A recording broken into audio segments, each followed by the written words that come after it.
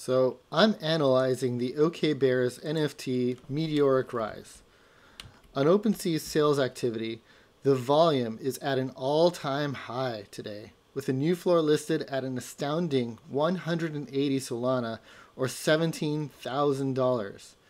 With both of these trending up day over day, it looks like this project has real traction, at least in the early stages of launch. Compared to the Bored Apes, about 2 months after they launched, they were doing about $700,000 in sales volume.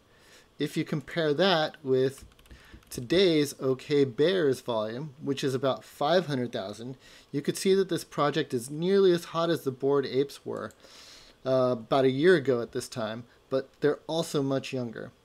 If the trend continues for the next year, we could see the premier blue chip NFT in the Solana space, if not all of crypto, Ethereum included. That would be truly amazing to see.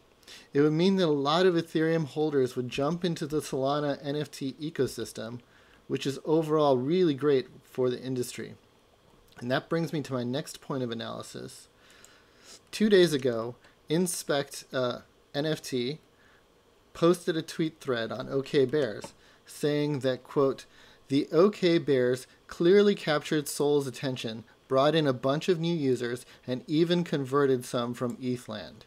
They posted this chart saying that 63% of Solana PFP pictures changed from other projects to OK Bears, 31% didn't have a Solana PFP before, and even 5% converted from Ethereum PFP to OK Bears PFP. Keep in mind that this data is already 2 days old, and with the latest floor prices, you'd expect that more have converted.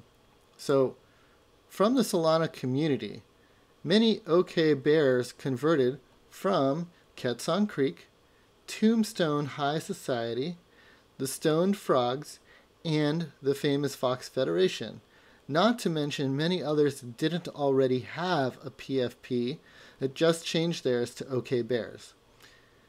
Diving even deeper into the OK Bears user base, we can find out that the top 3 Solana influencers that converted to the OK Bears were the Sol Playboy, who came from Quetzon Creek, the Solstice, who came from The Gods, and The Gods is actually a suspended Twitter account, and Function, who came from Grim Syndicate. So overall, the OK Bears brought in a lot of new players to the NFT scene in general, and even converted a few from Ethereum over. With the increased exposure to NFTs added by way of Twitter profile pictures, overall adoption will naturally follow, converting many that previously held Solana but never bought an NFT. They'll most likely join the ranks of the OK Bears and keep increasing the volume and raising the floor. My only question in the next few weeks is, can the OK Bears incentivize their community to hold for the long run, providing real utility, just like the Bored Apes did a year ago? What do you think?